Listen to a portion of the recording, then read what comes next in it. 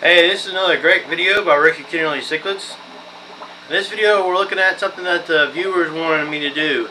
I kind of, put it off for quite a while because a lot of water change videos are very boring to me. You see the water get taken out of the aquarium, you see it get put back in. I've seen it, 100 times, and it's not really exciting.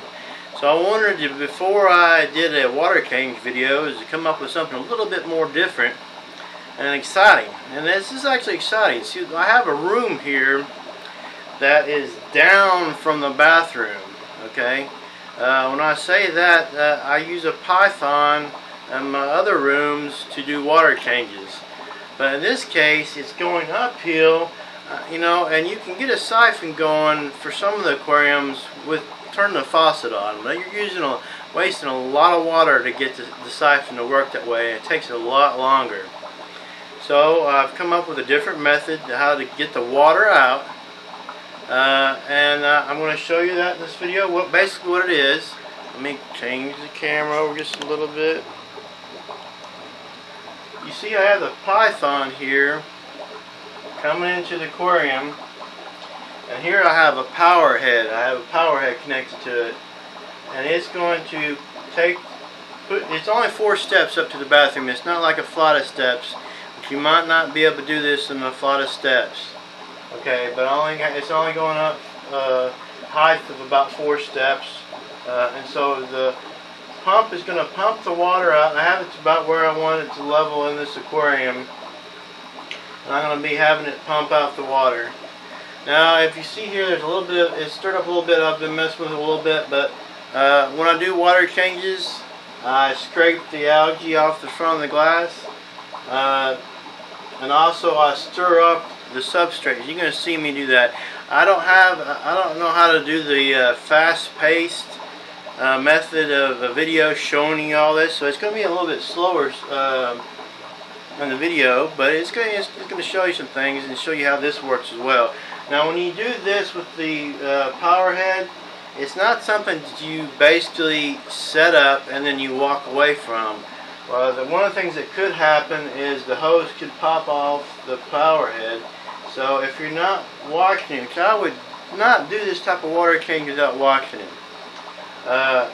If you're gonna not wash it, then you want to have a hose clamp on that, because the hose could come off that, and it could actually blow water out of your aquarium. So you have to be careful with that.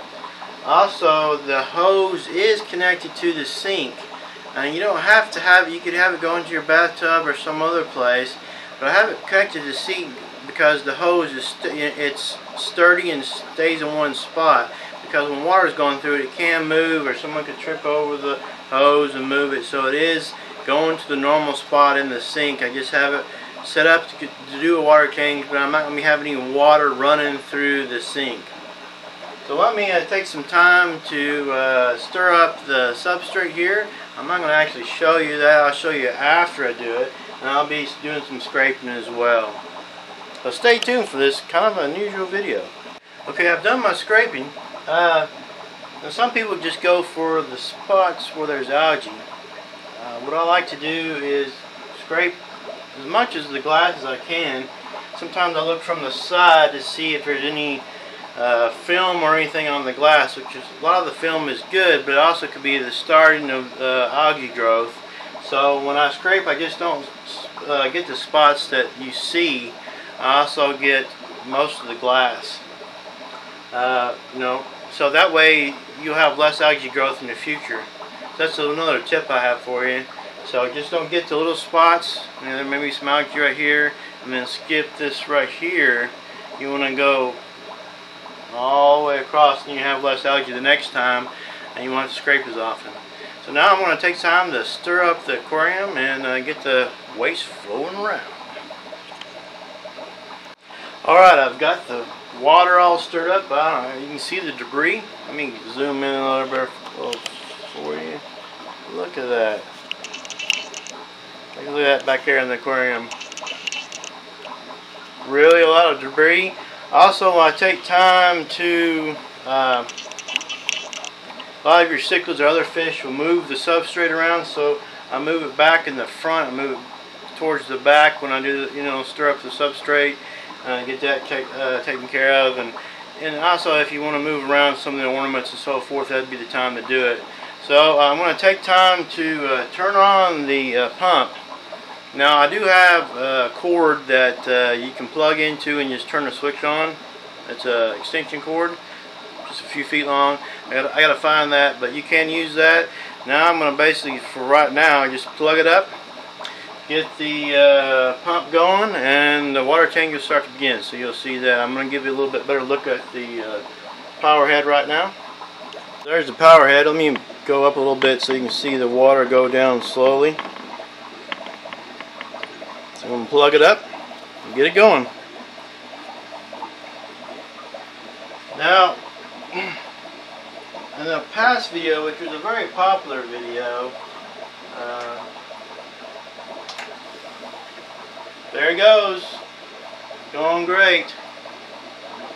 Now, there's one thing you should, in case you have a very powerful pump, you might want to check your sink and see how much water is going into the sink, where I don't really think anybody's going to have enough power, more powerful power head that will actually fill up your sink and keep it from draining, but make sure that the drain's open and so forth. Let me get in front of the camera a little bit here. So basically, in the past, I had a video. Let me move this back a little bit. In the past, I had a video that said, why not use a python or similar to fill? Now I'm using it to empty. Now in the future, I actually will be using it to fill, but I'm not going to be coming. Water is not going to be coming from the sink. Too many times there's problems with the temperature.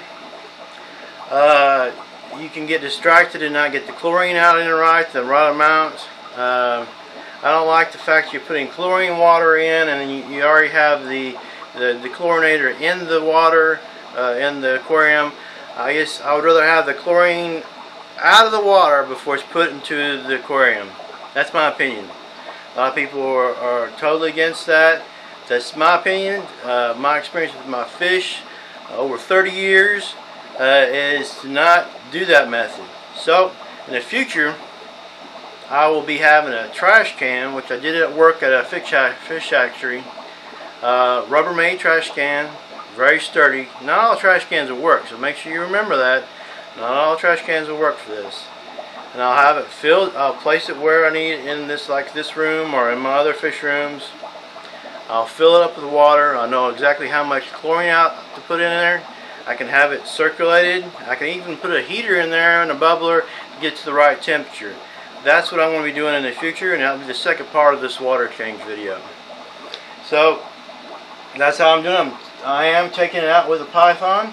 It's not exactly how they envisioned to use it, but the hose works good for this particular power head. If you look here, let me zoom in on it. Let me focus a little bit. The power head here has a screen over the intake, and that way you're not sucking up any fish. Now this is all frontoses here, so it's really not much of an issue, but if you have smaller fish, you want to have some type of intake strain to keep it from sucking up fish. Now if you're just doing mild debris, that's good. If you got an aquarium full of sand, when you stir up your substrate, you want to give it just a little bit of time for the actual sand particles to go back down, because this will suck up waste and be no problem, and it won't hurt the pump. You might want to clean out after you do a few water changes, but you don't want sand to get in there. So when you stir up your substrate, you'll instantly turn on your pump and give it a little bit of time for the sand to go back down. And you see here, there's already the water is going down quite a bit, pretty fast. This is a big aquarium. This is I think it's a 135. It may be a 125. I haven't really measured it to check it out, but it's a big aquarium. And so you want to have your strainer on the power head. Don't walk away from your water change when you do this method. Okay, don't walk away from it. If you do, make sure you have a hose clamp right here. Check your sink. Make sure it's draining good. Unless you have like a 1,500 gallon per hour power head, I don't think it's going to be an issue. But this is saving water. This is water conservation. You're not turning the water on the spigot with your python to get the flow going. And the reason I'm using it this way also is because it's going up 4 steps. So it's water conservation, and it's also going uphill, which is a problem when you're using your python.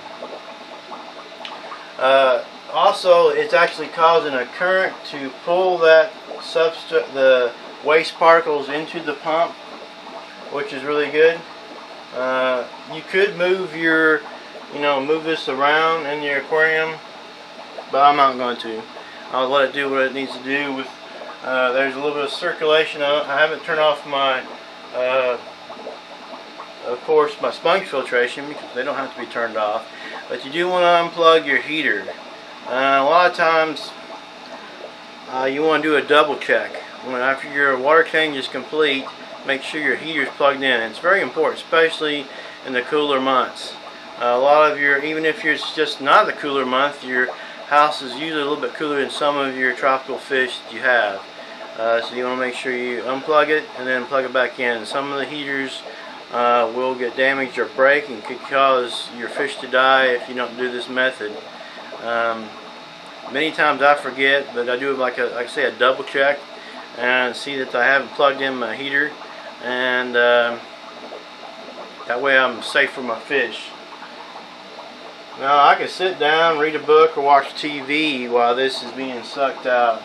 And once I get my big Rubbermaid trash can, and the Rubbermaid trash can I'm talking about, there may be other brands, but it's the kind that you see in a lot of workplaces that are used for cleaning of the stores or facilities.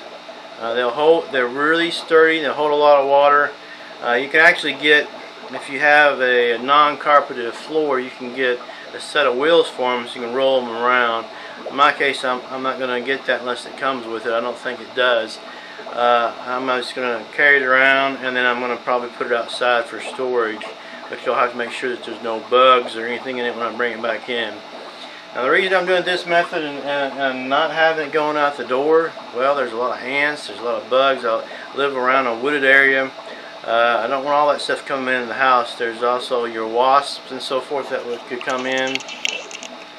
So I don't have it going out the door. Plus the heat from the outside is going to heat up your house.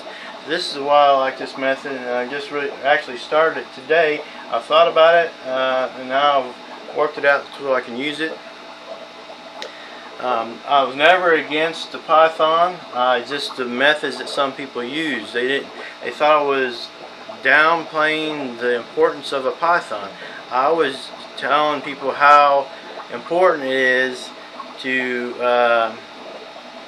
not fill using a python, in my opinion, the way that most people do. I'm going to be using a bucket, not a bucket, but a trash can to take the water out of the trash can. You're still using a python because it's hose. That's what I need. I need hose. And I'm going to be using this power head, and it's going to be putting the water back in after the water conditioner, the dechlorinator, has been put in. Also, if the temperature's a little bit off, I can put a heater in there and get it up to temperature. Things will be looking good. So I hope you enjoyed this video. It's something different. You may have already been doing this yourself. Some of you may have already used this. It's not something that's just a stupendous idea, but it's something that people have not thought of. Like I say, it's going uphill. That's why I'm using a pump. It is connected to the faucet, so it would not, if the hose gets moved, the water's not going somewhere else. It's going into the sink. And then also, if you walk away, you want to make sure you have a hose clamp, because it could actually make a geyser like they do at Geyser National Park, or whatever that, Yellowstone National Park. And so it could go onto your floor if you walk away. So make sure this is on good. If you're going to walk away, make sure you have a hose clamp. Well, thanks for watching this pretty cool video.